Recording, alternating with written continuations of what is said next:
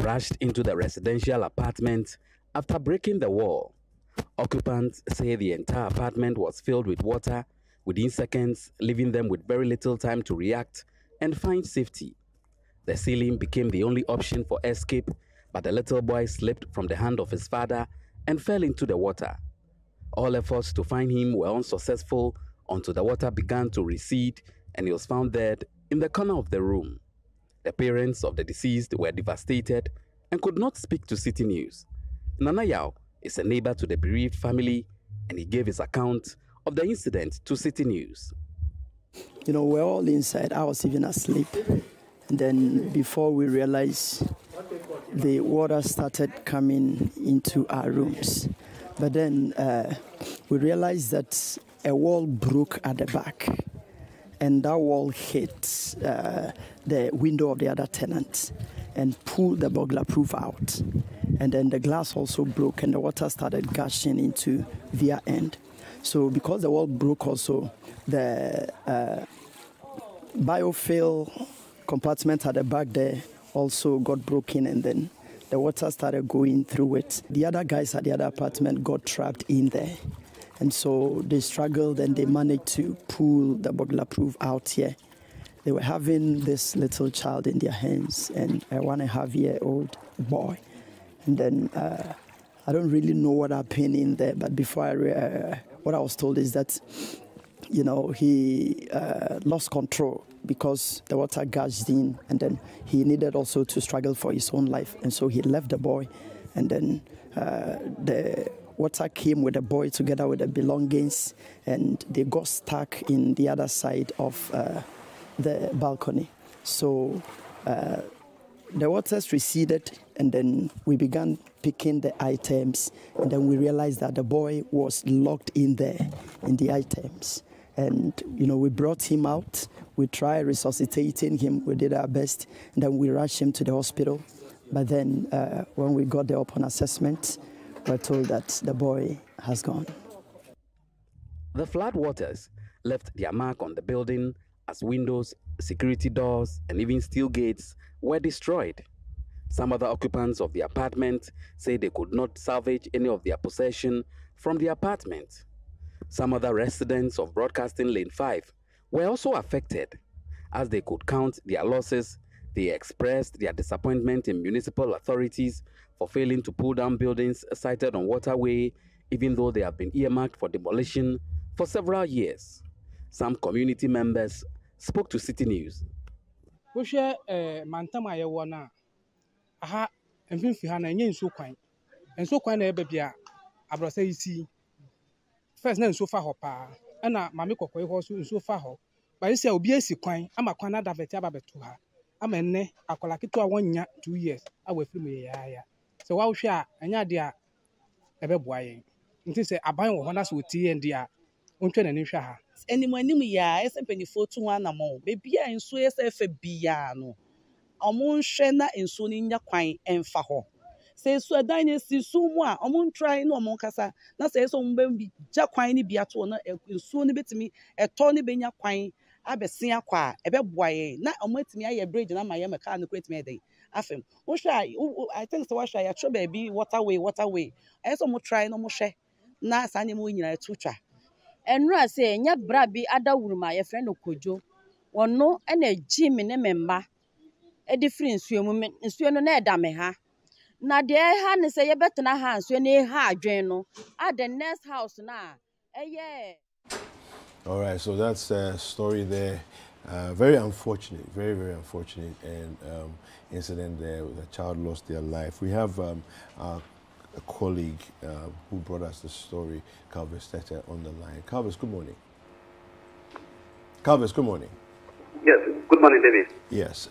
So, what do you have any further details on exactly what happened? Did the boy, were the flood water, did it rush on the father and the son? How did the father lose the son in the commotion? Well, David, you know, for those who don't know the Broadcasting Lane 5, the Broadcasting Lane 5 area is actually where the lighthouse is when you're heading from Accra to Kakwa. on your left-hand side, you see the lighthouse with these high-rise buildings, and then there's this mast on top of the Brockhampton Hill. Okay. That is actually the area where the Brockhampton Lake site is.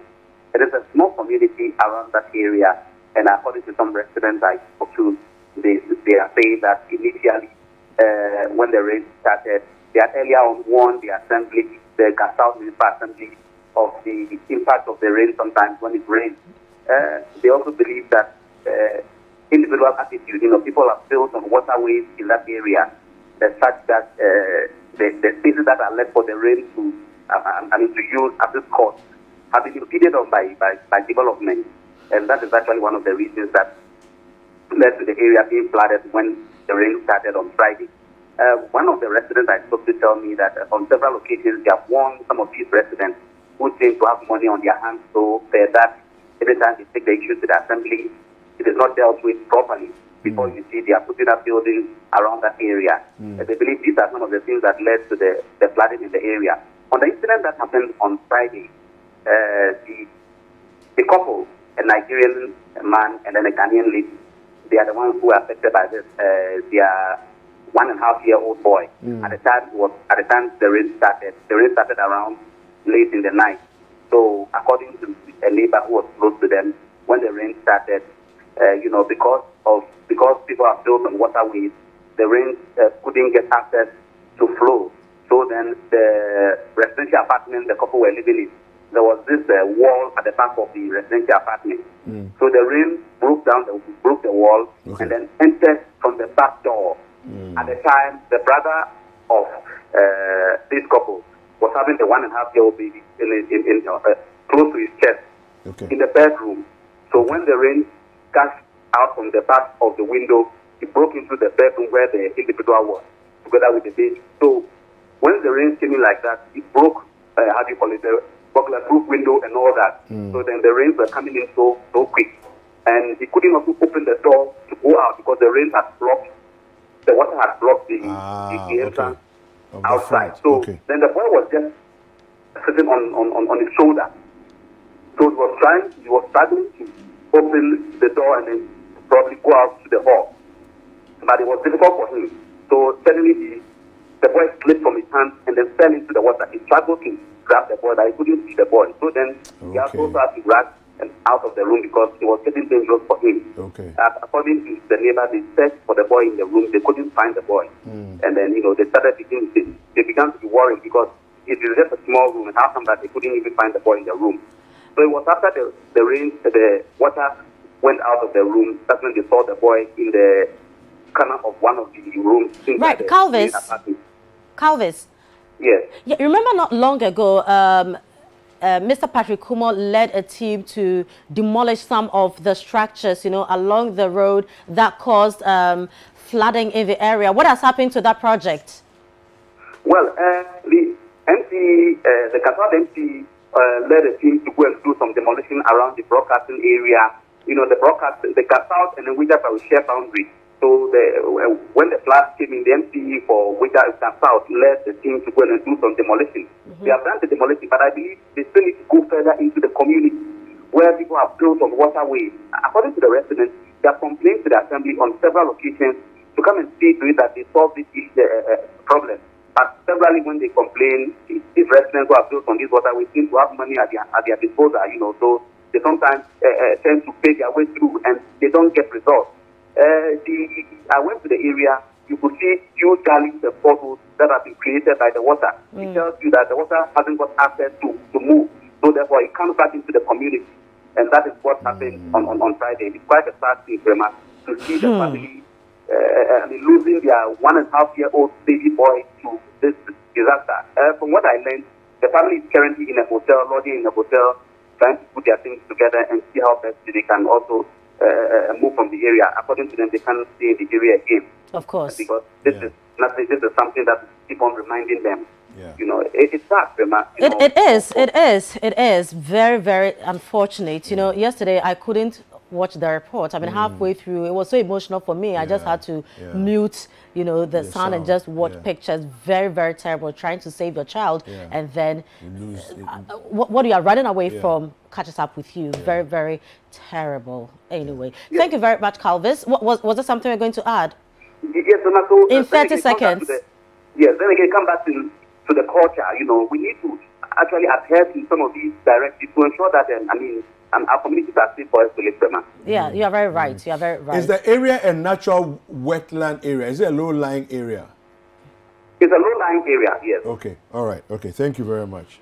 Thank you very much. Right. All right. You know, so the broadcasting area I know very, very well. I've personally covered flooding. There, yes, right? yes, I did. And I've actually covered flooding in that area. David, when it rains, it's sad. Yeah. I mean, to put it bluntly, when you look at the level of water in people's homes, the debris that it leaves, you know, the mud that comes, is very unfortunate. Whatever has to be done really needs to be done. The kind of construction works that have been done in this area, blocking, you know, free flow of water is one thing to really look at, not in big drains to collect the water. Some areas, you know, not even drains at all, no drains at all. And these are some of the issues that are causing flooding. When it rains, that whole Weja Kaswa Road is a no-go area. From traffic to flooding to not getting anywhere to pass. And you should have been, I told you I was in a farm in that area yesterday, and it was terrible, terrible. Yeah. Well, we'll take a quick break. After that, we have more conversations coming up. Don't go anywhere.